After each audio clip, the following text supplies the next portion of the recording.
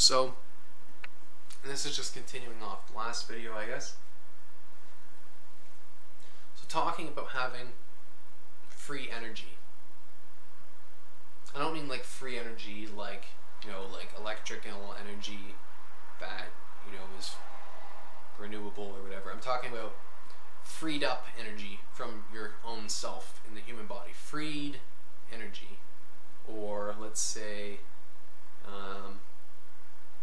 ready energy. Let's just say undedicated energy, let's say. So you have meditation, breathing, posture, and you have undedicated energy. You stop thinking, your brain uses the most blood oxygen in the body. You're not moving, your muscles aren't using any oxygen or energy. So then, what does your energy do? Well, your body has a bunch of stuff that you can't control. Movement, kinetic energy, requires physical energy to happen. Your body does stuff subconsciously under your skin, moving without you being conscious or intentional of it. So, it goes to reason that if you're meditating and you're not moving, and you stop thinking, which that's often the hardest part, because when you stop moving, all the blood goes to whatever has the highest load, and that's your brain, right? Because it has the highest load. Compared to your entire body, it has the highest load after your entire body. So when your body is just moving, your body has the thing. It's jogging or something is a lot subconscious. It's a lot like meditation, because your brain's not using as much of that energy because your body's using it. So your brain doesn't really get to think because your body has a physical override. Though the brain is really powerful and it uses a lot of blood, and of course that's where our cognitive centers are. The body still has physical override. So when you stop the body, you stop the brain, then you become conscious of breathing, and posture, and relaxation, and then you have this undedicated energy. And what it does is it powers your subconscious systems to do the type of things like when you clean your computer, you have a program that goes through and it cleans everything, but you can't run that program often at the same time as you watch a movie or you do something else, you're on Facebook or whatever. But so it can't run simultaneously. There's a bit of simultaneousness, your body doesn't stop working because you start thinking, but it can't do its full job. Energy doesn't necessarily just sit in any one location. There's not an organ of your body where stuff just sits and it waits for you to have, these high energy tasks. Maybe with ATP, but our energy is flowing through our body, through veins and arteries, and through other channels in our body that are similar to veins and arteries. And when you have this undedicated energy, you're not using it for anything. It is scanning your computer, your brain, your body, everything else, and it's doing these tasks it's put off for a while. It could be loosening up tissues, and with flow, taking plaque off your bones or between cartilage or something like that. It could be, building up more tissue or more cartilage between joints. It could be, the extra energy directs you to your posture and makes you very conscious of, oh, my back actually kind of hurts because I'm not in proper posture. Oh, my back actually hurts more, but now I know that it's working because I'm conscious of it. I can just tell how it should be. So it does that, and then you'll correct all these little things that were these little drains on your energy, all these little things that have built up, all of the stuff on your computer, all the extra apps that downloaded with stuff that you wanted but you didn't want those extra things. your body goes through and gets rid of all those, one by one. Well, it gets you to get rid of them. And this could be gradual or instant, it depends. But the more of these little things that you get rid of, the more energy you have that is undedicated, which means, you have more free energy. And if you invest your energy into positive things, these are positive and negative is not like good or bad, it's defined as what gives you more energy and what takes away from your energy. If you are doing a bunch of paperwork, chances are at the end of that, in addition to the physical energy it took, which probably wasn't very much, you'll feel very drained because it's not really a human type of activity. It's much more of a computer type of activity. But we didn't really understand that until we invented computers, so it was just something that was necessary. However, if you do something like a jog, it uses more energy than paperwork, but you feel more energized after you do it. So paperwork is a negative energy influencer, and jogging is a positive energy influencer. Spending time with someone that you don't agree with is a negative energy influencer, although it can still be valuable. Spending time with someone that you have a good rapport with is a positive energy influencer. Eating candy will give you energy immediately and then drain your energy. Eating good food you don't have that much motivation to do it immediately, but then over the medium to long term, I'm talking days to weeks, you feel a lot better. So it's a positive influence of energy. So if you could really go through your life and figure out, you could even make a chart. There's a thing called an Eisenhower matrix. If you want to make a chart, and divide it into 4 boxes, and on the left hand, say negative energy impact, and on the right hand, say positive energy impact. And on the left hand on the bottom, say unnecessary, and on the right hand on the bottom, say necessary. So we have necessary, negative energy impact, unnecessary negative energy impact. Necessary positive energy impact, unnecessary positive energy impact. And though something can still be unnecessarily positive, like, going to, let's say you go to the movies with someone in your family and you enjoy that and you feel great after that. That's great, it can add in, but it's not necessarily necessary. So it could actually be replaced by a better, more involving activity with that same family member that you can enjoy more. It's possible. You don't have to, but it's possible. So it's not necessary, so you can change that one possibly. But if it's necessary, like let's say, driving your kid to school, it takes energy, but you feel good after because, you're playing the parental role, you boost their mood in the car and, like set them up for having a good day. Our day is often determined by, how our morning is. And our morning is often influenced by the people in our home that we interact with in the morning. Because when we first wake up, it's just like being born again, Like you first wake up, you have your environment, okay, it includes your bed, your body, and then the people around you, the food that you eat, your actions and stuff, and then that beginning part of your day sets the whole day. So if you can especially look at the beginning of your day and the end of your day, but start at the beginning and do that chart. Figure out what you do at the beginning of the day and the end of the day that is positive versus negative for your energy, and figure out if it's necessary or unnecessary. And then just work towards immediately eliminate negative, unnecessary energy effectors. Just get rid of them. That should be your top priority. Stuff that's negative and necessary, you're not going to eliminate, but changing your perspective towards it can be helpful. If you can, if it is necessary, like let's say, you know, going to work so that, or having money so that you can provide for your children, and then,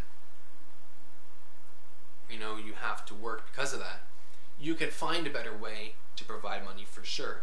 You know, you can override anything, but you might as well not fix something unless it's broken or unless you have nothing better to fix, right? So, you know, the stuff that's necessary and negative, just alter your perspective about it. If you hate your job, but, you know, it provides for your family, you can alter your perspective. You know, you could say, you know, this is for all the right reasons. Ultimately, that might not help you as a person, but it's going to keep the bills paid until you can find another job. So if you make the intention, you make the effort, you make the commitment, the dedication to find a new job and find a job that's more satisfying and still provides for your family at an equal or greater value, and you do that while not compromising your current position, then you can make that negative necessary into a positive necessary. And, you know, that's a huge, huge change. You'll see immediate and large long-term changes in your life from changing from a job that isn't fulfilling to a job that is fulfilling, keeping the same, you know, the same payback for that. And you know, you can go through everything you can optimize. And, you know, maybe you could take an hour out of every week, just an hour a week on a specific day, and don't miss it ever. And if you do, it doesn't matter, but then just do it immediately as soon as you realize you've missed it, and then do it the same proper time the next time, you know? And just go through every aspect of your life, you know? If it helps to use some sort of thing so that you can open your eyes a little bit wider, that's a metaphor, to look at your life and analyze things in greater detail, then, you know, you might want to try that as well. But it's not necessarily necessary. You know, but just analyze your life. You know, I was a really messy person before, but I was an organized type of person. So I wanted everything to be organized, but everything was not organized because I just couldn't comprehend it being organized. As you can see now, I don't know, it's not perfect, but everything is organized now. Everything except for that and that has a place. You know, this is here temporarily. It goes in here. That's where all of my cards that are unsorted go. It's chaos because I haven't sorted it yet, but it has a place. And I feel a lot better now that it has a place. And every time something gets out of whack, I notice that another thing that saps your energy is disorder. So I don't like dishes. I don't mind the laundry so much, but it's a pain in the ass time-wise, because you have to dedicate a lot of time to being in a certain spot, and I'm spontaneous. But when I do the laundry, when I do the dishes, when I clean my room, when I do the recycling, the garbage, whatever, I hate doing that stuff. I hate all of it. But, you know, I don't really think about that anymore. It's not really even a thing anymore. Like, I hate it while I'm not doing it, but while I'm doing it, I just stop thinking now and just do it. And when I'm done doing it, I feel so much better, so relieved. Especially if I'm by myself here. You know, you can only blame your problems on other people for, you know, a couple minutes after they leave, because at that point you can fix it and it'll be nice until they get back, and even if they ruin it, it doesn't matter. But basically what I'm saying is create order, you know. Divide and conquer your own life, you know. You go into your junk drawer that looks like this and make it look more organized. You know, go through your books. If you have books, I hope that you do. And organize them all. This is my books that, although some of these I've read before, that I intend to read next. These are books that I find useful, that I will finish reading as well. Actually, to organize mine there should be over here. Also, this should.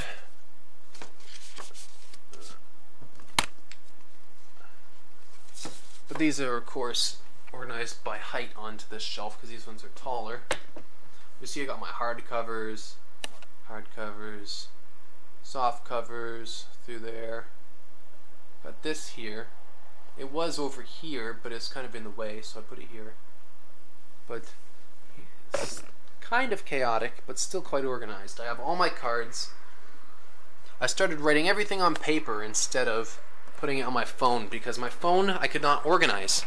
So I had 3,000 notes. Yes, I know, a little neurotic, but you know, I was more neurotic.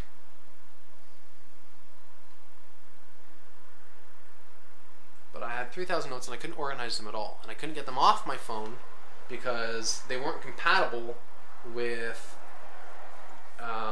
taking the memory off through a memory card. So I was screwed. They were stuck there. And so what I did is I abandoned them. I let go of them. I was really attached to them, and I said, if I lose these, I'm going to flip the fuck out. If I drop my phone or anything happens, I'm going to flip out. But you know, I'll kill whoever destroys my phone because that's how much I'm attached to it. But at a certain point, I realized how neurotic that was, carrying that around with me, knowing it could be damaged or destroyed at any time, anywhere. You know, avoiding certain activities like going in the water because I had this stupid phone with me. You know, a human can go in the water, but a human can't go in the water with their phone. And if a human leaves their phone on the shore while they go in the water, they're going to have anxiety about their phone because, you know, it's a compromisable type of thing. So what I did is, I still carry my phone, I just don't really use it. It's more of a thing I stick in my bag because I don't want it, you know, near my genitals, and because, you know, I could use it to call 911 if I needed to. I don't have a phone plan. That's another thing I totally got rid of, phone plan. Like, I'll get one when I have people that I'm accountable to, for sure.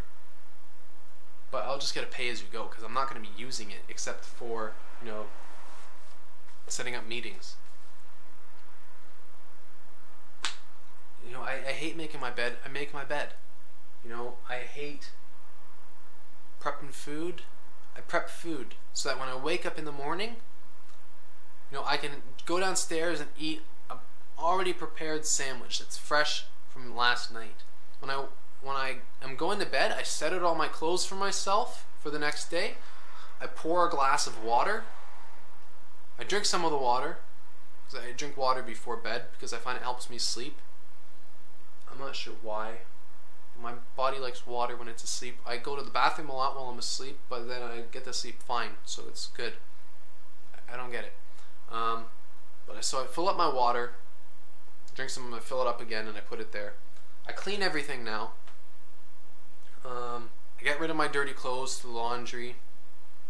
You know, I'm making more of an effort to avoid any sort of electronics in the last hour. And, you know, I try not to smoke within the last couple hours at least, because I don't want to make my mind active again. And I fill up my water bottles, my bag, you know. Sometimes I'll put my keys and my wallet and my glasses all in one place. And I have note paper here at home that I can write on. I have a box of note paper and pens. I got a lot of pens in my bag so that when I'm out I can write. I have a piece of note paper tucked into the back of my phone so that I can write on that if I want, and I carry a pen with me just in my pocket. That's not in the way or anything. So I never have to worry about not being able to get something down, creative or otherwise. Even if I have to write down a date or a phone number of somebody's birthday, or you know, something I found out about a person so that I can get to know them better. I forget a lot of stuff, so it's not like I'm compiling stuff to use it against you. I'm compiling stuff so that I can be a better friend or a better, you know, whoever, right? and I have to write stuff down. It's just my grandmother has to write stuff down, my mother has to write stuff down, I have to write stuff down. So it's just part of who I am. But now it's not as neurotic. Now I can do it, and I can leave them at home, but I can take the ability to make them with me. And if all of my blank cards and my pens get destroyed, or the few notes that I haven't put into my sorting pile get destroyed, and it doesn't matter, because it's just a few notes, and it's no big deal. Or it's just a bunch of blank paper, and it's no big deal. So then at the end of the day, I just go into my notes,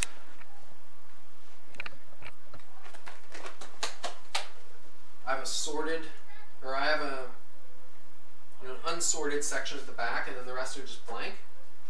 Throw those in there, back in the bag. My bag right here is a little chaotic because I have my laptop in there. Stick my book in the laptop pocket so it doesn't move around. My wallet's in there as well, don't need that in there anymore. My camping knife. I put all of my camping stuff into this barrel, except for some that I have in the garage that's too big for this barrel. It keeps everything out of sight. Not my wallet.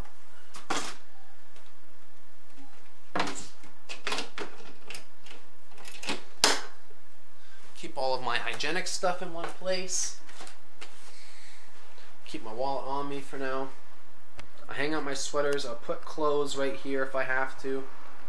These are just, I've worn them once, but not finished wearing them.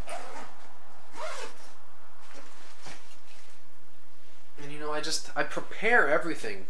You know, a lot of the time I have a bag packed if I think that, you know, I might be traveling or anything in the near future. And these closets, they were driving me nuts, because my room like this for a while, I got it to look like this. But in the closet was just jam-packed chaos. So if I wanted anything out of the closet, I had to dig through a bunch of shit to get to it. So what happened was, there was stuff I wanted to do, and I didn't do it because it was in the closet. So now the closets are beautiful, and my even more beautiful girlfriend is here, so I have to go. Peace. I love you all. Have a good night.